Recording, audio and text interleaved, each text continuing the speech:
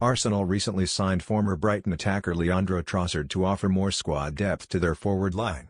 Despite the addition of Trossard, Arsenal could do with some added competition in attack if they wanted to continue to compete at the top of the Premier League.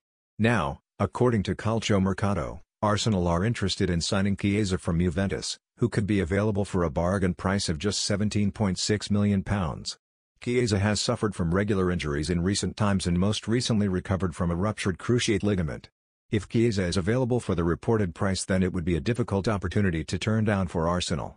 Chiesa has the ability to be playing in this Arsenal squad, but proving his fitness on a regular basis would be necessary, with Arteta's physical demands on his players extremely high due to their high pressing.